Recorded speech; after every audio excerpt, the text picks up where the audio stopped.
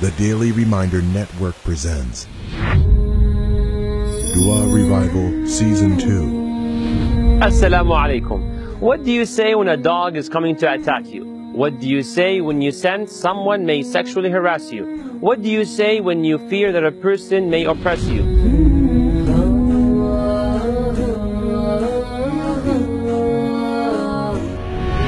The bottom line is, brothers and sisters, what do you say when you fear that there is someone who may harm you? In addition to taking the proper action, there's a dua which you should say in such cases so that Allah may suffice you and protect you from their harm. It was a dua as narrated in Sahih Muslim, which a young man said to be protected from an oppressive ruler who sought to kill him. Why? Due to his faith. The ruler sent him with a group of soldiers to the top of a mountain to be thrown off the cliff. But the young man said this dua, so the mountain shook, the soldiers fell, and he survived. It was a dua which the young believing man said when he was captured again by the oppressor, and a group of soldiers escorted him to the middle of the ocean to throw him off the boat. But the young man said that dua, so the boat flipped, the soldiers drowned, and he survived.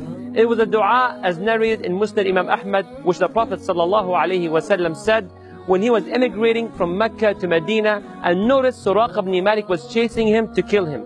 So the Prophet ﷺ said the dua, and as a result, the legs of the horse which Suraqa was riding sunk into the ground, and the Prophet ﷺ was unharmed. Brothers and sisters, if you ever feared any harm from a group of people or any enemy, then say the following dua. Allahumma, O Allah, ikfinihim, suffice me and protect me against their evil, bima shi't, in any way you will. So once again, the dua is Allahumma ikfinihim bima shi't.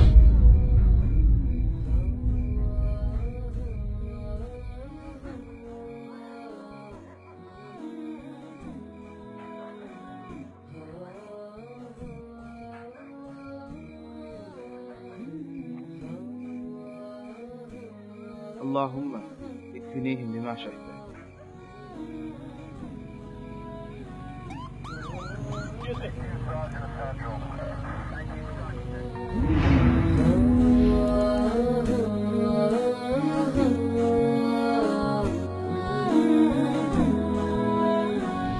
May Allah protect you. May Allah make you as means of protection to the ummah. Please be sure to share this video. Jazakumullahu khairan. Wassalamu alaikum wa rahmatullahi wa barakatuh.